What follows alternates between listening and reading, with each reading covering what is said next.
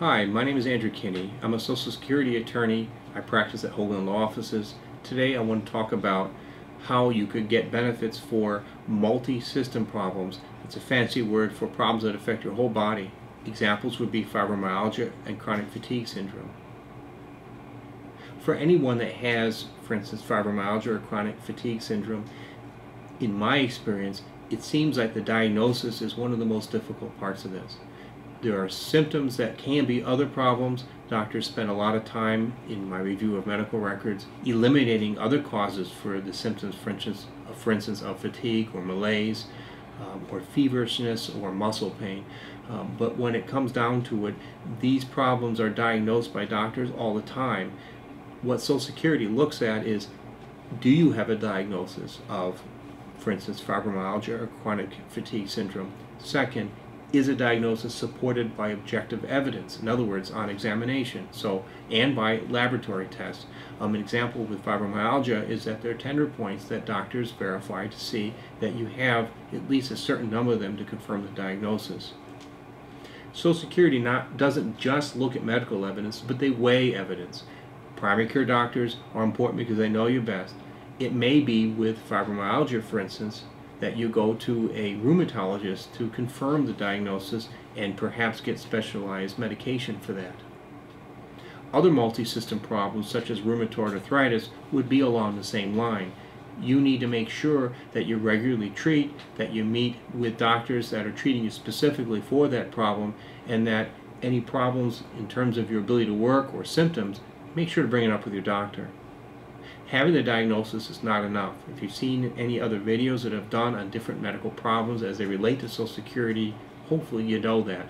Getting a diagnosis is the beginning, and certainly with fibromyalgia or chronic fatigue syndrome, there's usually a long fight to even acknowledge that you have something that can be measured. But once you're diagnosed with these problems, it's not only good to treat, certainly take medications as your doctor requests, but finally, keep track of your symptoms.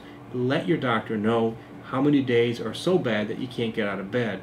Those sorts of things, when you treat with your doctor and communicate specifics about your day-to-day activities, do make it into the medical record.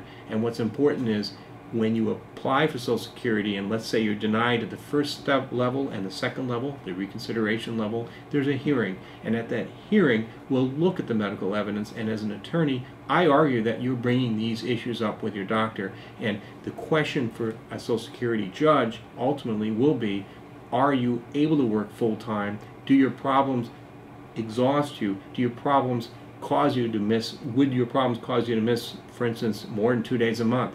There's an absenteeism issue that you may have good and bad days, but the question for the judge is, could you hold a full-time job and not miss more than 2 days a month, among other questions. So keep in mind that if you have problems that have affected your ability to hold jobs, and your doctors ultimately have confirmed that you have these sorts of impairments, please consider applying for Social Security disability.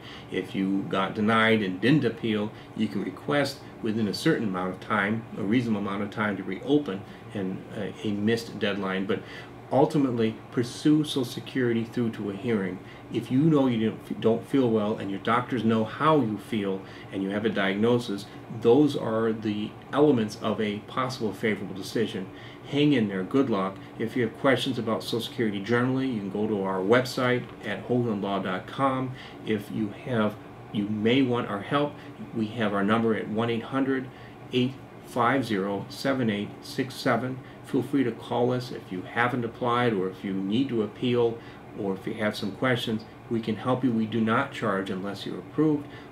And so keep in mind, finally, that there are different entities that do Social Security work. Find one you're comfortable with. Find licensed attorneys. Find licensed attorneys that are in your region. The goal is that the attorneys know the judges, know the hearing offices, and understand the process. So by all means, if you call us or anyone else, ask a lot of questions, because you deserve it. Hopefully you feel better, but if you need Social Security, we're here for you. Thank you.